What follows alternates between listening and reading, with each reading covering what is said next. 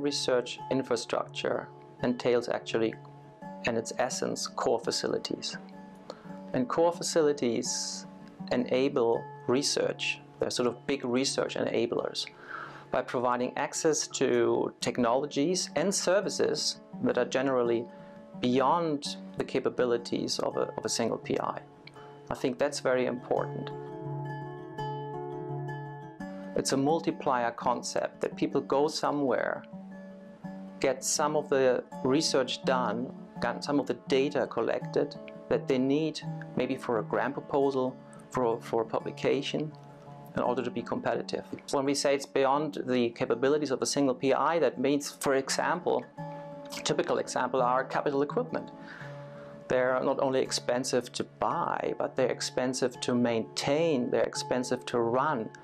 And who wants to run them? And, make sure they're always running well, and day-to-day running operation, care and feed type of thing. How to make it happen, shared infrastructure, is you have to educate people about the course, what the course really can do for them, explain the benefits, and also engage in team building activities. So it's not sort of siloed, but people working together.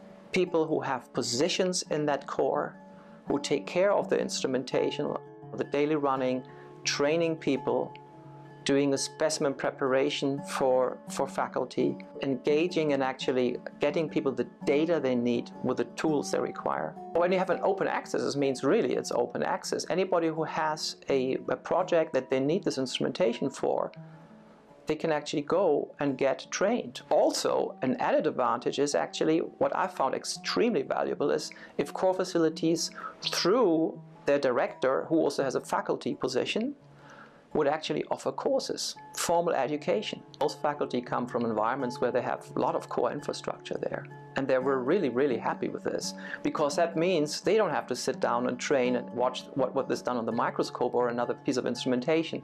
They actually have people train their students competently. In order for the grant to be successful, they want to see the funding agency, that instrumentation, if they spend a couple $1 million on giving somebody an instrumentation grant, they want to make sure it's put to good use. You have to also get data.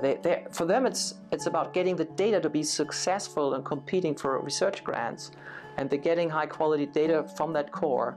So let's say you have cool data. This cool data you can actually put into a grant proposal. And because of you put this coolness, this compelling data in there, you get the grant, rather than not getting the grant because it didn't look convincing enough. And this is my biggest aim, to UTRGV becoming an emerging research university.